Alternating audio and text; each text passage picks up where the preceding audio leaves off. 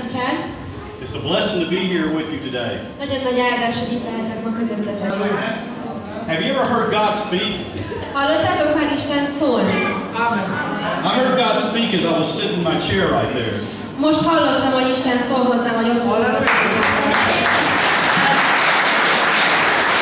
I was saying, Lord, I really wish I could understand what you're saying. Azt mondta neki, hogy Istenem, bárcsak érteném, hogy mit mondasz. I really wish I knew the words that were coming out of their mouth. És bárcsak érteném a szavakat. And you know, the Lord spoke to me. De ezek szóltak, beszéltek hozzám. And he said with a Christian, azt mondta, hogy egy keresztény, the heart all speaks the same language. Minden kereszténynek a szíve ugyanazt a nyelvet beszél. Spiritually we communicate. Lelkileg kommunikálunk. I didn't know what you were saying. Fogalmam sincs, hogy mit mondtatok. But I knew you were worshiping Jesus. De tudom, hogy Jézus dicsőítettek. I knew you were giving praise to Him. Tudom azt, hogy nem áldottál. In my life, az én életemben, I've had many experiences nagyon sok élményem volt, where God had to speak to me. Amikor Isten szólt hozzám. And very quickly, nagyon gyorsan, I'd like to share one of those experiences with you. Egy ilyen élményt szeretnék megosztani veletek. I've been married to my wife for 29 years. 29 éve vagyunk házasok a feleségemmel. And when we were first married, és amikor összeházasodtunk, the doctors told my wife that we would never have children. Azt mondta az orvos a feleségemnek, hogy soha nem lehet gyerekünk. There came a day when the doctors, the best doctors in the world, ezek a világ legjobb orvosai voltak. Told my wife that she would have to have an operation. Azt mondták a feleségemnek, hogy meg kell operálni. To remove a mass of adhesions, a mass that was inside of her. Meg kell operálni, és ki kell venni egy ilyen cisztát, vagy valami dolgot a hasából. And so we traveled to Duke University. Elmentünk a Duke Egyetemre. To have this surgery done. És ott műtötték meg. And the doctors had told her that once she had the surgery done, we would never have children.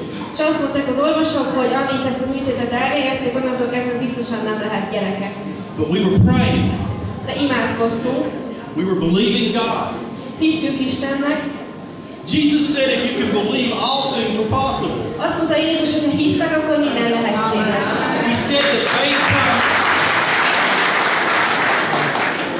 The Word of God says that faith comes. Azt mondja Istennek az igéje, hogy jönnek megpróbáltatások. When we hear God speak.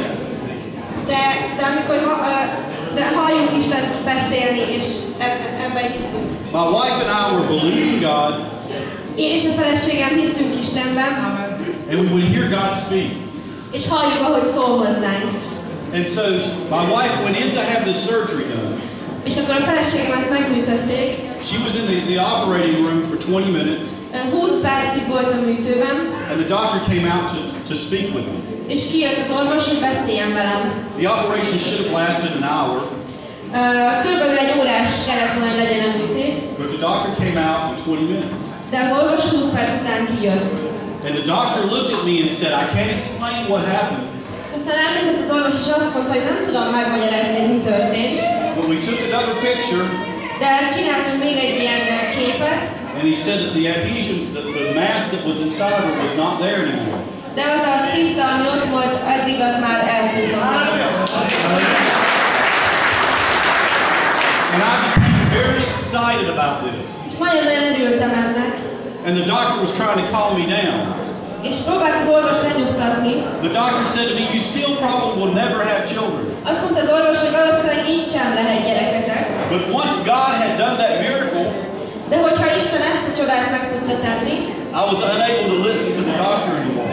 Akkor tudtam, hogy nem tudom az orvosra hallgatni, mert nem van hitem. Because I was hearing a voice that was greater than the doctor's. Mert hallottam azt a hangot, ami sokkal nagyobb, mint az orvosoknak a hangja. Faith comes when we hear God speak. Csodák történnek, amikor halljuk Istent beszélni. And we heard God speak. És mi hallottuk Istent beszélni. And so I told that doctor that he was wrong, that we would have children. És aztán elmondtam az orvosnak, hogy szerintem téved, mert igenis lesznek gyerekeink. In 4 days, 4 nap múlva, my daughter will celebrate her 22nd birthday. a 22. születésnapja lesz a lányomnak. The Lord blessed us with a daughter the year, 1 year from the date that the doctor had told us this information. Egy évvel rá, hogy ez az eset megtörtént, ennyire rá született meg a lányunk. And another year later, He blessed us with a son. És aztán még egy évvel később pedig egy fiunk. I have 2 children now. Most már 2 gyerekem van. Because I heard God speak. Mert hallottam Isten szólni hozzám. I refused to believe what the doctors told me. És nem akartam elhinni azt, amit az orvosok mondanak. And I chose to listen to what God told me. Hanem úgy döntöttem, hogy arra figyelek, és azt hallgatom meg, amit Isten mond. There are many voices in this world. Nagyon-nagyon sokféle hang van ebben a világban. There are many voices that will tell you what can't be done in your life. Nagyon sok hang van, ami elmondja, hogy mi az, amit az életetekben nem tudtok megtenni. But when God speaks, de amikor Isten szól, and you mix it with faith, és ezt kevered hittel, all things are possible. Minden lehetséges. Thank you.